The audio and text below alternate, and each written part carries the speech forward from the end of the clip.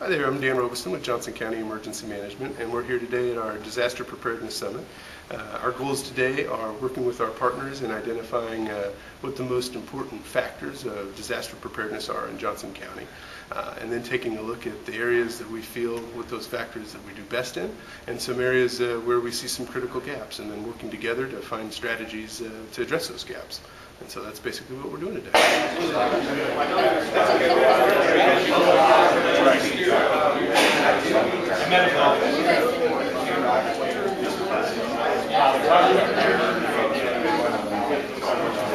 Does everybody see that or feel comfortable with that? Volunteers is not even got the idea of volunteer development coordination as an additional act. Oh, okay. That's a different component. So,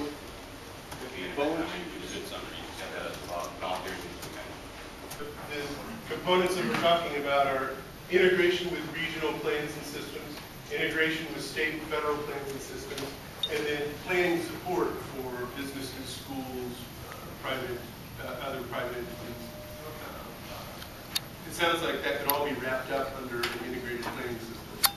Any concern with that? We also Well, right now everybody's putting up stickers on the wall, on the pages that indicate their preference for which ones of these are the most important to them.